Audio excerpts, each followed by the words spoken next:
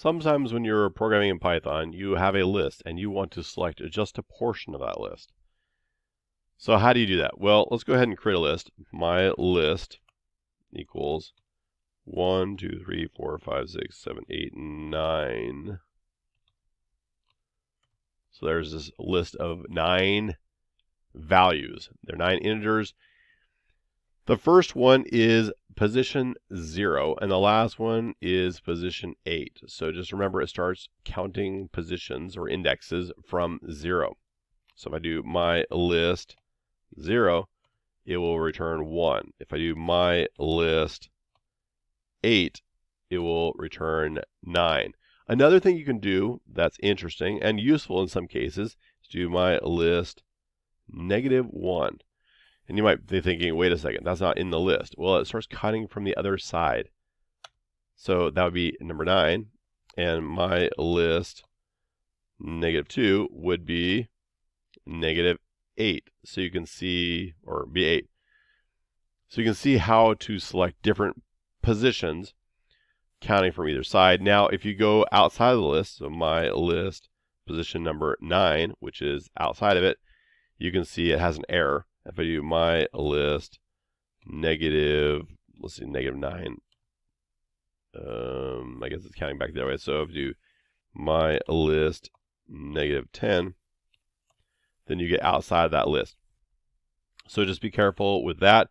If you wanted to know how many items are in the list, you could do len for length and then my list. All right, and you can see that it has 9 items which start from 0 to 8.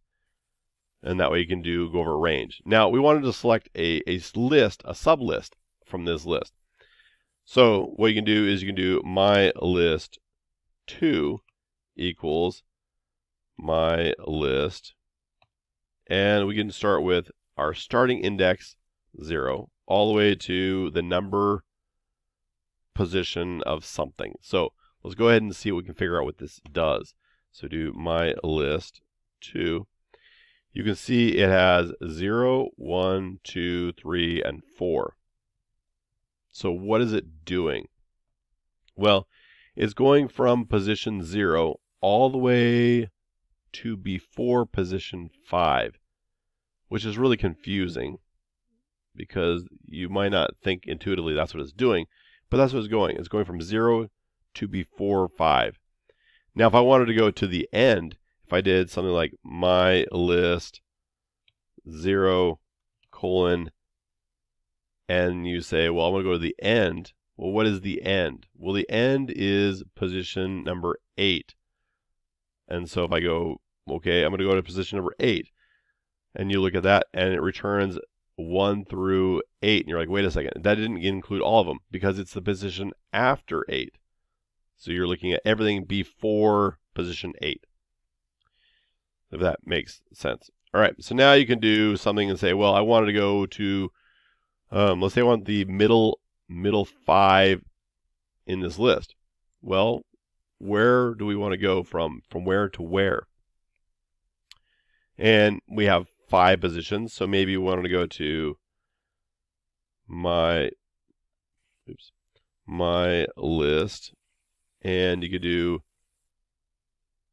0, but you want to do the middle 3, so you go 3, and you want to go all the way up to position number 0, 1, 2, 3, 4, 5, 6, but you want to go the one right after it, so you go to 7. So say 0, 7 right here, and you get the middle. See, oh, not position, it's position 2, not 3. So my list 2 up to 7. And then you can see that you get the middle 5 that way. So you need to be aware of where everything is and the order, and make sure you don't get off. But that allows you to select individual things. You can select part of it. You can even use the negative numbers. For example, you can do my list from position 1 to -1 and see what that selects. And because that doesn't work, with a comma, my list 1 colon negative 1, 1 colon negative 1. You can see that selects the middle 7, right? Because the negative 1 is actually position number 8, which is the 9th position. If I wanted to get the middle 5 again, I could do the same thing. Just do my list 2, negative 2. And then you get the middle 5. So just helping you select parts of a list, and this can be really useful in your programs.